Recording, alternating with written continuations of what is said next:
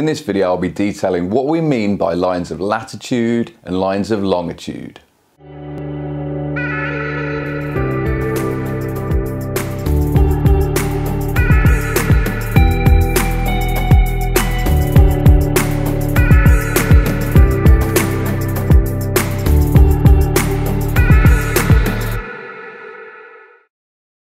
In this video I'll be looking at lines of latitude and lines of longitude and how we can apply these principles. Make sure you subscribe to the channel and check out the rest of the Geography Basics series. Lines of latitude and longitude are used to locate places around the world accurately. Lines of latitude are lines around the world, whilst lines of longitude can be referred to as lines over the world. LA equals lines around, LO equals lines over. Lines of latitude circle the Earth in an east to west direction and are parallel to each other. There are several important lines of latitude. The Equator, which is located at 0 degrees, divides the world into the Northern and Southern Hemispheres.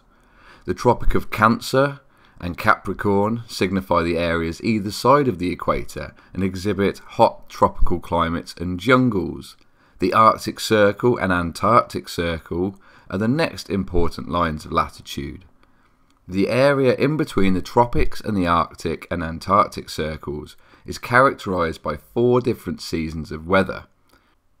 Here in the UK we lie between these two lines, and that's why we get such changeable weather conditions throughout the year. Lines of longitude run from the top of the world to the bottom. They run from the North and South poles and are not parallel.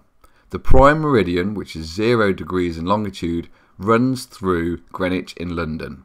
It is used as the prime meridian on charts and maps, and it divides the world into eastern and western hemispheres. We can use lines of latitude and longitude to identify locations around the world. The first thing you want to look at is the latitude. Is the location north or south of the equator? The second thing you do is the longitude. Is the location west or east of the prime meridian? If we take a look at London as an example, London is north of the equator, but it is directly on the line of the prime meridian. London is located around 50 degrees north and 0 degrees.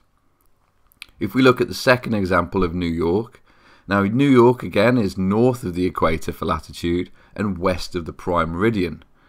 So New York is around 40 degrees north and 75 degrees west.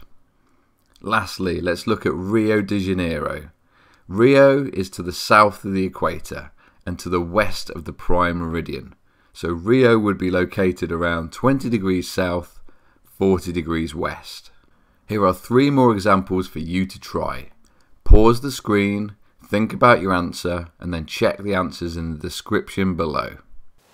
So that's a short summary of how you can use latitude and longitude in your geographical studies. If you need any more practice with this, please ask your teacher or check out the links in the description. Thanks for watching. Give this video a like and subscribe to the channel for more geography basics coming soon.